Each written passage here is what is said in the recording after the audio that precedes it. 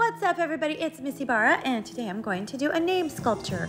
So recently I went to New Orleans and we had such a fabulous time listening to gorgeous music and we saw some amazing artwork. There's actually a human being in that picture, so look for that.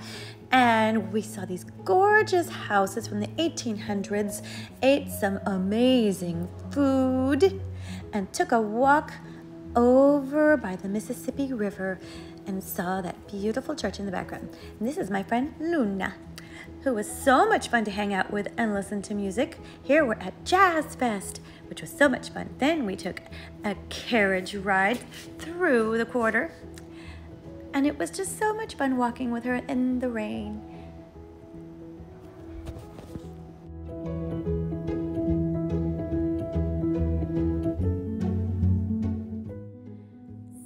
Going to make a little name sculpture for my friend Luna, and I'm starting with some clay. You can use air dry clay or white clay. The methods are pretty much the same, except one requires a kiln, which I would recommend because the kiln work will be like a rock, and so it's very hard to break. This is a little softer, so you do want to put some Mod Podge afterwards so it'll stay nice and secure. But to form everything, I used a cookie cutter, a candy cane cookie cutter, and you can use any cookie cutter. There's probably letter cookie cutters, but this is all I had at home. So I'm just making my shapes into letters.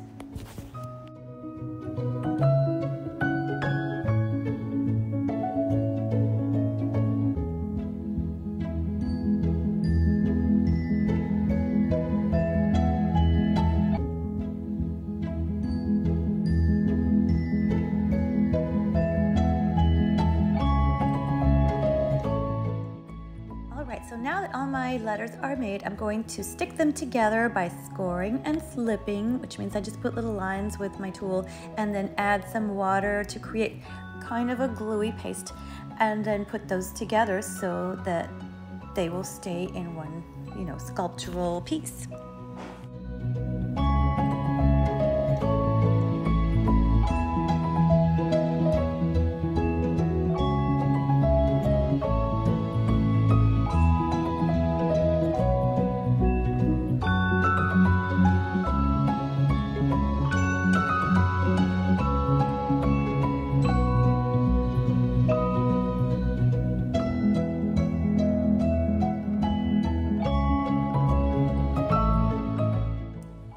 One long piece to the bottom to keep it all really together, and it'll probably stand up, I hope so.